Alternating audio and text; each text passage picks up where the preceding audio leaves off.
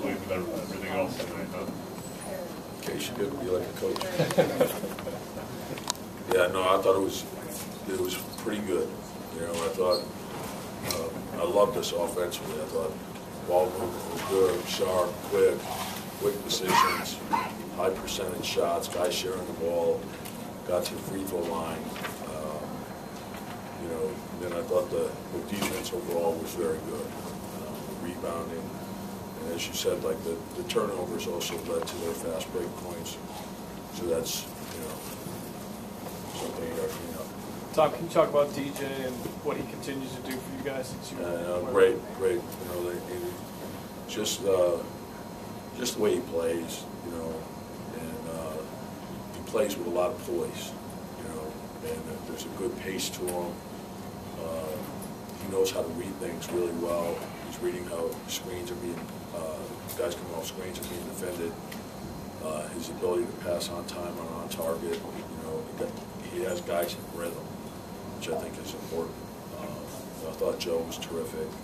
Taj, I thought Carlos got going early in the game, so he played with good activity. And then I loved the way Tony played. I thought he enforced anything. He shot when he was open. He passed when he was guarded. Competed defensively. That probably was his best game as a pro.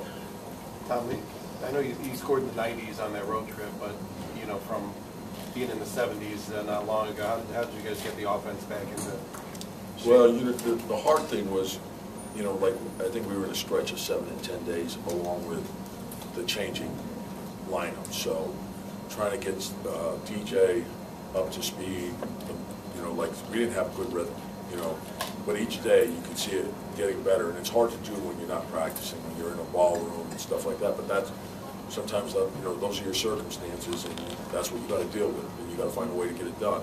I just liked that I didn't think there was any quit in these guys.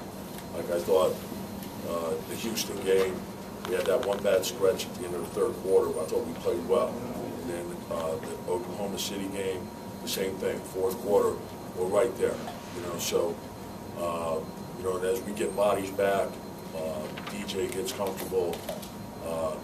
Like I said all along, I have great belief in this team. Great belief in this team. You seem to have a lot of success, not only against the Cavs, but against Kyrie. Is it just kind of coincidence, or something you guys do defensively that kind of messes with his game? Hey, this guy's a great player, you know. So, you know, he's playing unbelievable right now. He missed some shots tonight that he normally makes.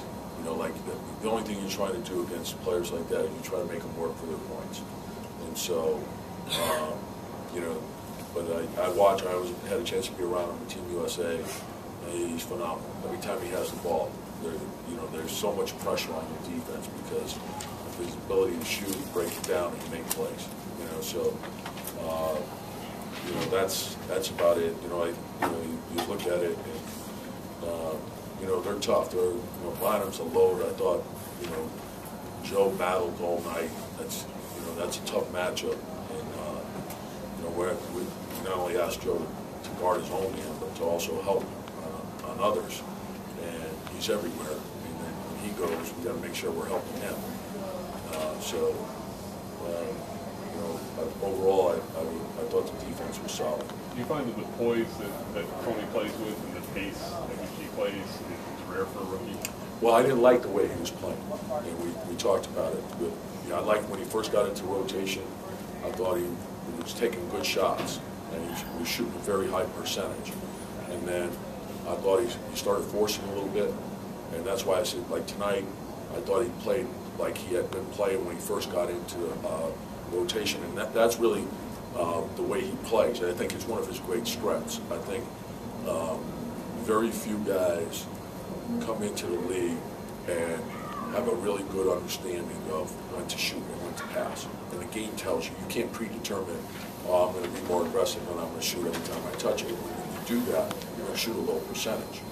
But when you take the right shots, you'll be in rhythm and you're going to shoot a high percentage.